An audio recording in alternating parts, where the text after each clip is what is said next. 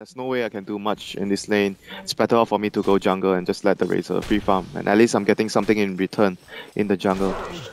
Could be walking into the trees there, munching his way through. Ice could be stuck in a corner there. There's going to be dire creeps coming back in. This match comes in, and all they have the poison touch. They're going to be able to get a kill General. The Power Strike, they're setting up the creep, and here comes the poison touch onto Artstyle. Oh, back down. I mean, this is just absolutely merciless coming out. Caustic Finale doing its work. Artstyle getting healed up by Ambulance Whip. Seneko coming back on through. Do they have the damage to take down Shadow? Looks like he's going to be turning in rage, and they want to get something done here. He's going to get the shallow grave on himself. And now Innocence skirting his way back just goes in with that 1 point and Shuriken toss. But Seneko letting them go underneath the tower. There is going to be the Burrow Strike available. They want to go in. They will connect onto Ice. That's going to be another kill onto the Dazzle. They don't have vision onto the Bounty just yet.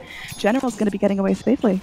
Navi are completely in control of the early game. Is that where you expect them to be, or is this big misplace from Wings? Here comes the Sand King once more. Oh, they're going back in. The Burrow Strike connects. Faith Beyond, there's nothing he can do. There's going to be a bird slapping out tornadoes every which way. Now General going to be in some trouble there. Might end up going down there, but they have the lockdown on Innocence. They are going to be going in. Shen, what a hero there. The Poison Touch will eventually finish off the Sand King. He goes in trying to deny to neutrals, and he's not going to be able to do so. Dazzle gets the credit for that kill. But this is extremely good from Navi, and they're going to ensnare up Ice and the double Burrow Strike onto two heroes there.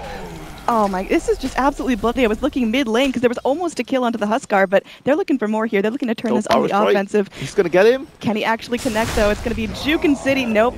Wrap around General. Finally has that epicenter pickup. Maybe they look for something on the back lines. There is going to be that Chemical Rage coming in. They're going on to Innocence. They will bring in the Razor Ultimate. Oh my gosh. Jit Raw with a fraction of health, still able to go through and get the picks. Shallow Grave can only keep Ice alive for so long. He's just going to go get slapped up by the spirits, and finally Razor picks up a double kill on the back. Dandy was spotted on top lane alone, so this is the right play by Wings. They're going in here. They are going to be able to get the jump. They will go in. Immediate roar popped out. Dendi not going to be able to deal with this one. And there's going to be the hand of God to try to keep him alive. He goes with Plasma Field, and they are going to go in the relocate. Didya Ra laying in the damage to Fates Beyond. He's got nothing there to stop him. The Shallow Grave comes out from Ice, but now he's going to be the target. Gets Burrow struck up, and a couple more Flaming Spears. That's going to be a very, very dead Dazzle. And just raw burn damage is going to be able to go through. Oh my golly gee. They're just, I think Wings were holding, just hoping to have that landing phase where they can just hold out, but unfortunately not going to be doing any of that.